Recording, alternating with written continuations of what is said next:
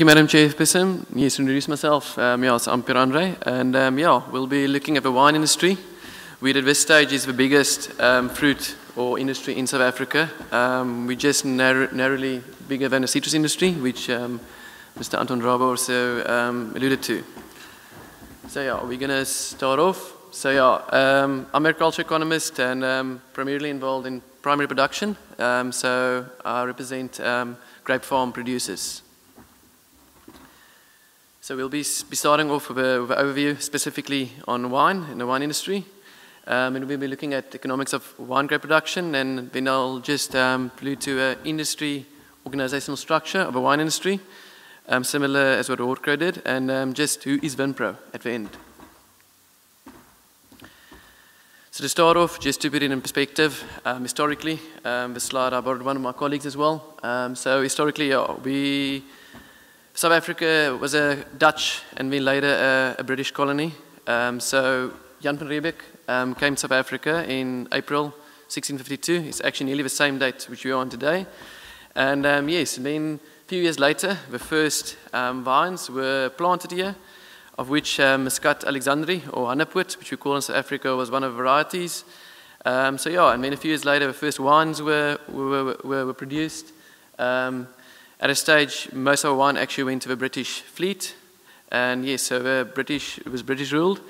And then actually the big thing, as most of the guys in here are plant pathologists or breeders, in the 1866, the phylloxera epidemic came to South Africa. Before that, we were able to cultivate grape wines on their own rootstock.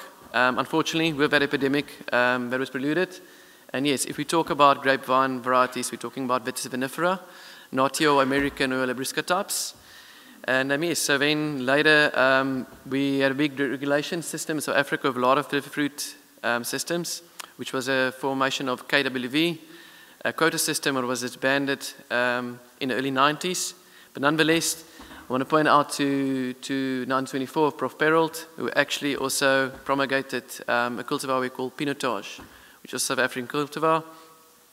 And then just by the end of the early 90s, what percentage of our grape vines were actually for wine, and 10 years later, what was actually how big that did increase. And yes, so I've got a logo on the left, which is Vititech, which is actually a subsidiary of us as well, which after this epidemic has come, so we've got also within the industry a strong focus on clonal development, on virus elimination and propagation. I'll allude to some of those challenges later, but yes, that's just to start off. So if we look at the value chain, we're roughly 3,000 producers, 94,000 hectares, and we produce 1.25 million tons of wine grapes. That is, obviously the grapes then is 540 sellers, of which the biggest 50 sellers is about 75% of our harvest goes through them. And then there's about 30 buyers who buy 75% of the crop, of which the biggest three is nearly about 50% of the market. So we've got a very big monopolistic on the buyer side, and then on the export side, 50 of the brands is nearly 80% of the value, although there's a variety of labels out there. And then in the industry itself, so we've got about 60,000 employment opportunities on wine farms and in cellars. And beyond the farm gate, obviously we alluded to wine tourism and a lot of other employment opportunities further along the value chain. We're just under 300,000 opportunities. So for job creation, it's an important industry in South Africa. And just to put it in extent, we are the 14th largest area under wine grapes in the world. Of those wine grapes, not everything goes actually into wine. 82% of it is used for wine production. Brandy and concentrate is others, and obviously I'm alluding to Vitis vinifera types as well. It's the only variety we are allowed to make wine from. And when we, on the export side, nearly half, I'll allude to the next slide, but half of our produce is exported, but we're only about 4% of world exports. The value of about 9 billion rand, just over it actually. And then we make a 36 billion contribution to the GDP of South Africa. And then typically we spoke about the size of our buyers. So typically, ours is the size demographic of our producers on the left. As you can see that more than 50% of our producers produce less than 500 tons annually. And then the composition of our harvest, we've got a bit more white grapes than we've got red. And typically, obviously, in the red and white varietals, red varietals have got the distinct capacity that they can age quite well over time, where white one cannot. Go on a wine market, so local versus exports. Over time, we have become a slightly more, you'll see we've got a local export market nearly 50-50. And then yes, and we produce about 980 million litres, and which poses opportunities and challenges with the downside in supply internationally the last 2 years, and this year of drought conditions of us. Obviously, we've got a very big market locally, which gives price support actually of us with a drought on a local and international level. Then, I'm going to allude to, so I'll get to the production later into that. So in the wine market, so we talk about 9.1 billion rand, the value of our exports. So what's nice to see for us as an industry is that the value of our exports have increased, although the volume we do export has gone down. And typically, on our left at the bottom, you can see is typically at price points we are trading for higher. Some of your speakers actually made an introduction. It's nice, South African wine, you get good quality, it's very affordable. But yes, we would like to reposition ourselves and go for higher price points, which we can deliver the quality. If anyone knows, in the venue knows that Tim Atkins is a very well-known wine critic. And he actually gave one of our producers in Stellenbosch, Kanonkop, a perfect 100 scoring. And that was a first for South Africa, so we can produce top quality wines that compete to the best of the world. And then if you look at export focused markets, obviously we're also very reliant on the old world countries, the UK, Germany, the Netherlands. And then some of our smaller markets is also listed there. We are actually at the moment seeing negative growth in the US and North America and then China. But yes, they're also big markets for us, focus for us. And then the top exported varietals are on the bottom, this right-hand part here. And that it's going to be a bit small to see from there, but obviously Cabernet Sauvignon, Sauvignon Blanc is up there. What's nice to see in that variety is Chenin Blanc is a very big cultivar for us, produced locally as well. And we're actually seeing very good growth in volume and rand value in that cultivar, and it's easy drinking white wine, so that's very nice for us to see. And obviously at the end, second last from bottom is just above Merlot, is Pinotage as well, which is so proud of South African cultivar. Geographically, where is a wine produced in South Africa? Similar with the table grape industry and citrus, we've got some of the production, about 4,000 hectares in the Northern Cape, but the bulk of this of the industry is also in the Western Cape, and it's just the demographic of the regions, with distinct terroirs and wine styles actually also originating from them. And yes, so our biggest, so you are currently in Stellenbosch, as alluded to, and within our wine of origin district or statistical district, we actually got the Cape Town area also falling in there. Okay, so area under wine grapes. So we've had challenges on sustainability for the last couple of years, since the early 2000s. So the area under wine grapes has declined drastically in South Africa. And we're currently now with the drought, so we started about just under 100,000 hectares in 2008, where we're now currently at about 92,000 hectares, with uprootings clearly surpassing plantings, especially since 2016. So our industry is getting smaller in area-wise. We can go into the next slide. And then, although it's been getting smaller, our producers have been able to keep our production for quite a few years up there, and actually the production hasn't decreased and actually remained stable up until 2017.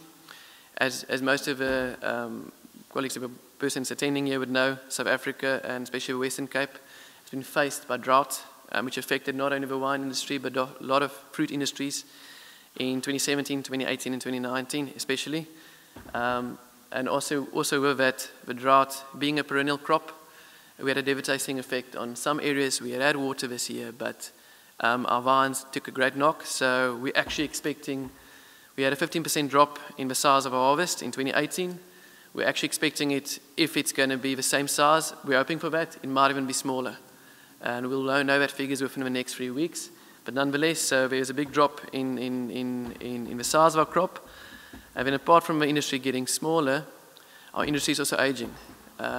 Perennial crops is a capital-intensive investment. Typically, we're looking at economic life cycle about 20 years, and unfortunately, it takes a lot of investment to establish this. And yes, so you have to be able to farm it out. But nonetheless, we do a benchmarking exercise, which I'm responsible for as well, which about 30% of our industry take part in. And we could also see within this groups, we've been aging over time. So the blue area is your vines under 3 years of age. So typically, within the first 3 years, you'll be getting your vines nearly into full production. So first 2 years, sometimes you don't harvest at all. Third year, it gets into production. And then the green area is your vines that's getting to nicely into production. It's 4 to 7 years. It's indicated by green. And with the grey area in the middle, that is a main factory from where our grapes must come. And as you guys can see as well, over time, it has decreased in size, which is concerning for us. But not just that, the oldest component of our vineyards, which gets marginally less productive over time, has also aged more. So yes, so that's concerning for us to see. Ideally, we would want about 15% in the blue area there, and we would like less than 15% at the top. So yeah, to get over to the economics, so that's, as a culture economist, typically where I am. So like other commodities as well, the wine industry are cyclical. Typically we're looking at a 7 to 10 year cycle. So we had in the early 90s, after the end of apartheid and the opening of sanctions, we had a very big spurt into guys planting more vines. Over time, our producers can farm. We planted a lot of wine. Internationally, there was also some trends playing in. But we had an oversupply period, so we got a peak. And then, as oversupply worsens, our producers are slower to adapt typically. And we've been alluding to a lot of citrus and other crops being planted, and instead of wine at this stage of the game. But nonetheless, we've definitely come past the bottom of it. We've actually seen prices increasing and definitely a few better years for the wine industry going forward. But we can also say that it is not going to be as long as the downside. The upside is going to be shorter, but at least we can see a few better years ahead of us. And we can also look at the South African citrus industry. They were in a similar situation about 15 years ago when we were now. So yes. And then on a sustainability level, it's good to see that our producers sustainably has improved over the last year especially. But we are concerned that more than 80% of our wine producers are farming below a sustainable net farm income, which we put at 30,000 a hectare. This is based on a calculation on what an entrepreneur must be able to take from a farm. This is before that and before entrepreneurial preparation, before obligations in terms of interest and tax, and also before obviously for your own capital that's invested. But nonetheless, it's calculated basically based on the underlying asset, and also we want to look at a return of at least inflation plus 5%. So that's what it's based on. And it's great to see that over time our net farm income has more than doubled, but we are halfway where we want to be. Obviously, wine grape cultivation is also less management intensive than a lot of the other fruit types. So yes, there is opportunity costs. Some producers will nonetheless, we're not going to per se be on par with a lot of other fruit types, but it takes different infrastructure and outlay and a producer to cultivate some of your very labor and technically intensive fruiting varieties. So yes, so we've lost nearly 1,000 producers over the last 10 years, over the last decade. We've seen about 9,500 hectares that's been culled. And as I just alluded to, other industries are providing a better investment. However, we saw a very big structural price correction in the value chain, and this tightened local and global wine supplies, which we're grateful for. And we also see that trend is actually playing through for our producers this year as well. So this is going to be my last part, just to know who is the wine industry, how do we fit in, who's Vinpro.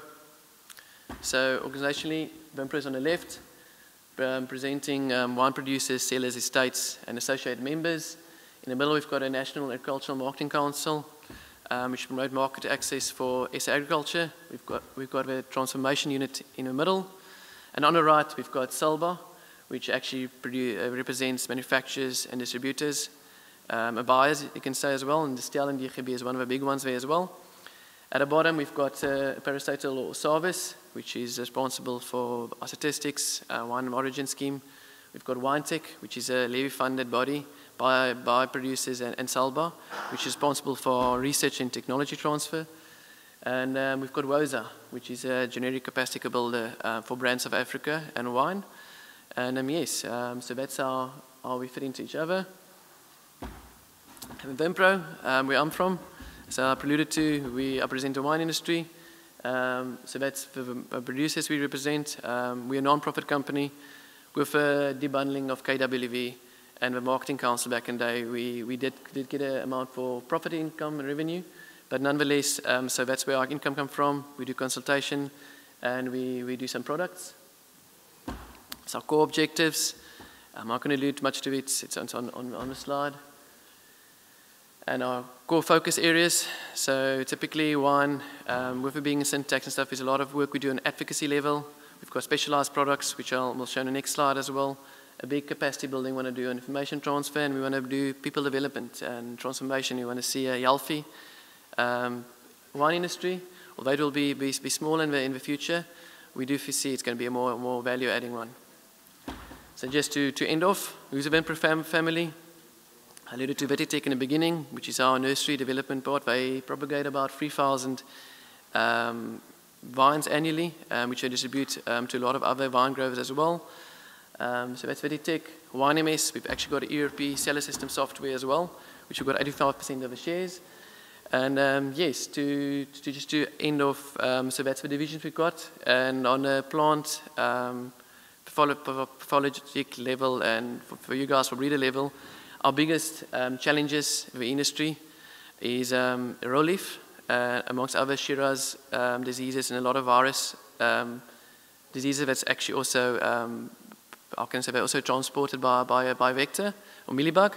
Typically, which you also get with citrus, you get this Asian greening disease or CLB, and it's devastating for vines. So if you do go out with the next 2-3 weeks, you'll actually see a lot of vines in the Stellenbosch region, nice autumn colors. But a lot of those vines are actually virus infected, and it reduces the productivity of our vines, so that's a big concern. And yes, so that's just some of the diseases we've got, but nonetheless, that's all from our side, so thank you.